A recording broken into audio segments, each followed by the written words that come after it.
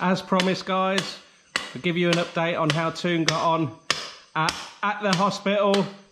So I didn't know she could be making a lot of noise, but anyway, she's busy because we're having yabbies tonight, our first lot. That'll be in the next video. Now, we had promised to give you an update on Toon's blood test results that we went and got on Christmas Day. How many hours did it take to get the results, Toon? Oh, from 8:30, isn't it? Yep. To 3:30. 8:30 till 3:30 you had to wait. And the results were, Mrs. Good, bad or terrible? How's it? Well, the results were perfect, weren't they? Really? Think so. Yeah, so your blood is clear, and that's the second time now. So you've had 6 months clear of hypothyroidism. But what's the bad bit then? Why is the thumbs down? Have to take medicine again. For how long? Maybe 1 year, maybe forever. Well, she's done 6 months with clear blood, and the doctor wants to give her the best chance possible of eradicating thyroidism for forever. So they said they want another 6 months of clear blood test results. So she's going to continue with the 3 monthly blood tests. So if she's got clear blood after the second one, then that'll take it up to a year, and then she can come off the medication.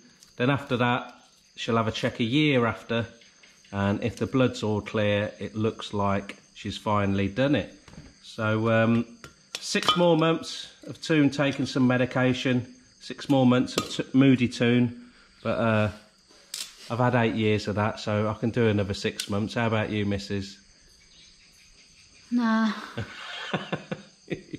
Well, to be fair, the new medication that she's on, she's not half as moody as she used to be, so it's not too bad, is it? It's bad. Thanks for all your kind comments, for a good Christmas, and also for good luck for Toon at the hospital with the results as well. We do really appreciate you taking the time out to post your comments to us, guys. I'm now going to continue recording because Toon's going to throw your yabbies on the barbecue.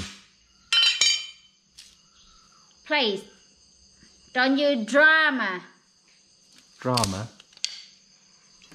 Yeah, what you get, Cor? Oh yeah, drama. Why, are you going to put them on the barbecue alive? I don't know. Oh.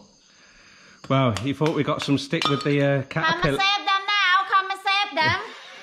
So, if you want to save some red claw crayfish from being put on the barbecue alive, you need to get here pretty sharpish. I don't say I put them on alive.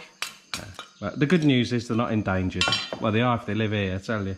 All right, then, guys. Thanks very much, and we'll see you again soon. After I make fire, we see you in a bit. No, we're not going to put video on the same time, am I? Alright, ta-da then. Bye for now.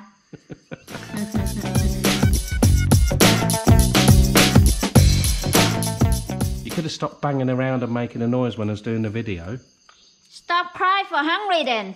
If you're not cry for hungry, I'm not gonna keep do this, isn't it? I'm gonna do about midnight. I'm not stop all day, same you, love. Oh, I can't wait for 6 more months of that thyroidism to be clear. Maybe never. God help us.